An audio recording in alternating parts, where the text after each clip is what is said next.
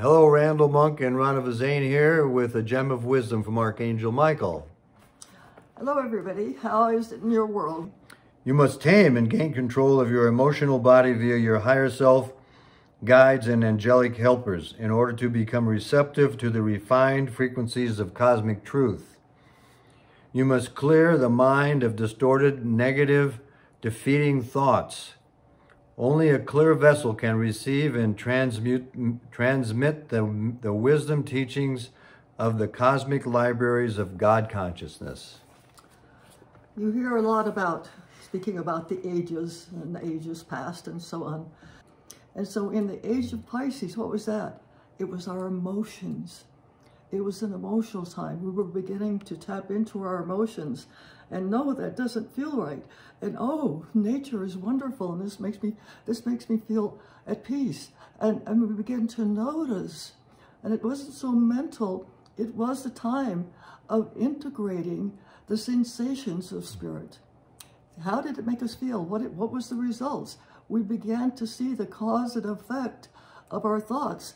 And we are made up a great deal, especially in the past, of our emotional feeling nature.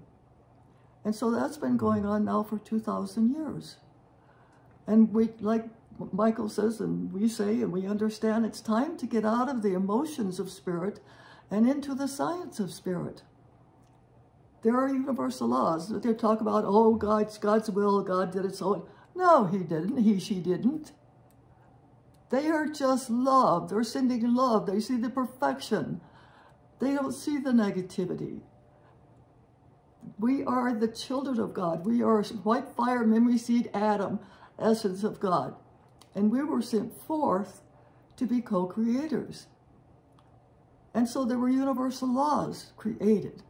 And how are we going to adhere to universal laws if we don't know what they are? And so science has been the knowledge and what they told us was real. And we couldn't prove it, but we let them prove it for us. And so now, as we are beginning to awaken, one way or the other, it either the light either stirs up a divine discontent of saying, I'm more than this, there's more than this. This doesn't feel good to me, this isn't right for me. Or, hey, this is comfortable, well, that's how it is, and they're up there pulling the strings, and I can't do anything about it, and so I'll just plod along and I'll be safe. But it can't be that way, because that light, that energy, those frequencies, it's like being electrified within you, and so many of the body changes that's what's happening. Everything's being stirred up. A distribution, a rearrangement, a realignment, an enhancement, a release. It's so many different things going on all at once. And so memory seed atoms, first of all, creation is adamantine particles filled with thought forms, with memory seed atoms of intention. They are fertile, they've been fertilized, they've been incubated, and we talk about using force and so on. We'll talk about that more at another time. But we are working on, instead of using physical force, of using our will power, our divine power that we've been given in those God rays of our Father, Mother, God. And so, yes, there's a lot of information out there, but we often talk about, you read a book, you see a movie, you hear someone say something. It's information. It's their point of view. It's either what they've read, what they think, what they saw, and it's up to you to run that through your computer, your emotional nature and your mental, what you mentally already believe. And one of the greatest tests and one of the greatest trials of these days is to be willing to change your mind. You have to change your mind with a lot of things if you're going to leave all that negativity behind. And that's not easy for a lot of people. Well, this is what is said, and this is what I know, and this is what I'm told, and that's what I'm going to believe. Well, good for you. I'll see you. We'll see you later. So, the mental focus, focusing on the mental mind is to begin to change that information to knowledge, begin to fit it together, and be willing to see a broader picture. That's what a self-master is to begin to expand your viewpoint. Begin to be willing to contemplate something different, even if it sounds, you know, the ETs and all those things out there. Be willing, be open to new ideas and to the fact that there is much more out there than what we can see or prove. Can you prove the energy that we're getting? Can you see the air out there, the electricity, also many things. And so there's, as everything refines and gets more higher frequencies and what you might see more in the etheric realm, you're going to see less and less. You're going to integrate it, you're going to contemplate it, and then you're going to see if it fits into your reality and if it's going to be your truth. And so that's why everyone is so confused now. The Pisces Divine Blueprint has now totally shut down. It's integrated in the earth. It's a part of us. It's a memory seed atom. It's a hologram that's stored within our DNA and throughout our system. It's with us. And hopefully we've taken the good parts or we're releasing the negativity, but it's part of who we are. It's part of our spiritual, physical, etheric, mental, emotional nature. And so it's time to build on that.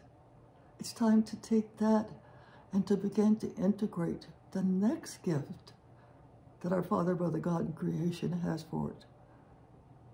Those pearls of the gems of wisdom, those pearls of information, all of that that's out there. Look at the plethora of information that's coming forth now. Why? Because it's bringing all the different multiple facets, different frequencies and vibrations of information.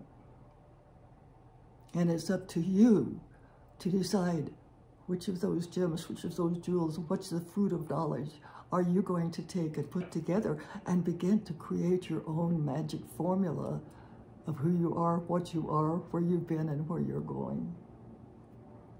That's where we are now. That's the gift we're in the midst of. Yes, it's turmoil. Everything that changes has to be chaotic.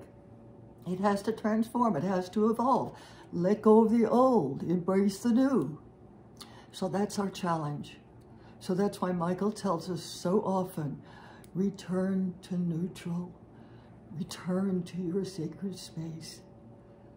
Neutral is the God moment. The moment of creation, the moment of where you transform some of your past, that what we call designer baggage that you're dragging along, and you begin to enhance and create, energize, and rev up the power in your wheel of creation, in that infinity breath of the future. You are the creator. It isn't God doing it. The angels can't. Michael says we will help you to the extent of the universal law. As far it will protect, guide, and direct you, but you must do the work. So get at it, kids. Work at it. We work at it every day. It is our life. And we can say it's worth it. And we have a lot of miracles to prove it. So we're here for you. We're here with you. And we know you can do it. Thank you, Ronna. Yeah, this quote talked about having control of the emotional body. And that's one of the most challenging things for us as humans to deal with. So, you know, the old saying, you know, take a breath before you respond to someone that pushes your buttons or, you know, flips that switch or, you know, what do they call it, a trigger? Mm-hmm. You know. So take time to have control of the emotions rather than them taking control of us. That's one of the most important things for us at this time on the planet. So that we're maintaining that high vibration, because that's what it's all about, maintaining that high vibration. And we can't do that if we allow our emotions to take over. Much love and many blessings from our hearts to yours. We love you and we're with you. We are attached from the heartstrings, and so come on. Bye-bye. See you next time. Bye for now.